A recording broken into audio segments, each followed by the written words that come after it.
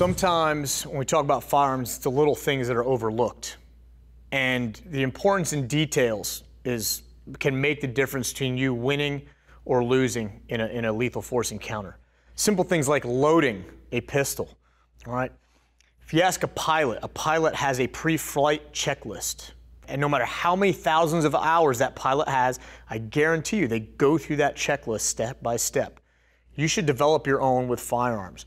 When I load in a very specific procedure. And I do so to eliminate any possible malfunctions happening to this pistol that will be caused by me before I go and holster up and go out into the world. And I would stress that you follow either these instructions or develop something similar and follow those stages. The first thing before I do my initial load is I lock the slide to the rear. All right, I do this so I can inspect the chamber, make sure there's not a round already that's accidentally stuck in there.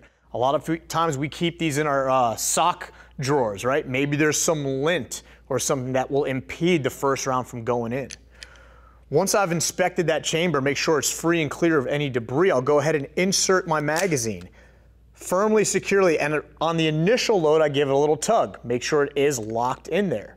The next thing I will do is I will send the slide forward, either using the slide release or overhand grip, all right? Now, I'm pretty sure that a round went in the chamber, but I don't need to bet my life on it. I want to visually confirm. I'm going to go ahead and do a press check. Press check. Yes, there is a round in there. Make sure the slide is forward. Now, a couple of things to keep in mind, too, when you're dealing with extremely small guns. This is the Ruger LCP2. It's very, very short. You want to make sure you don't accidentally or negligently put your hand in front of the muzzle. If you notice, every manipulation that I'm doing with the pistol, I'm coming from behind the gun. When I do my press check, I come from behind the gun. Once it's loaded and you've checked everything that I've stated, that way you know it's in fact in battery, in fact loaded, and the magazine is in fact locked in there, well, the next thing to do is just go ahead and shoot it.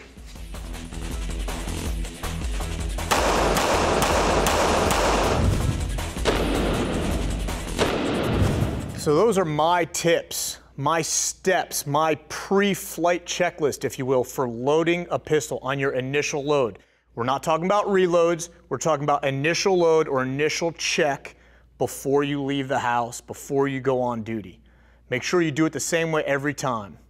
That will prevent you from having any accidents, creating any negligence, and making any mistakes.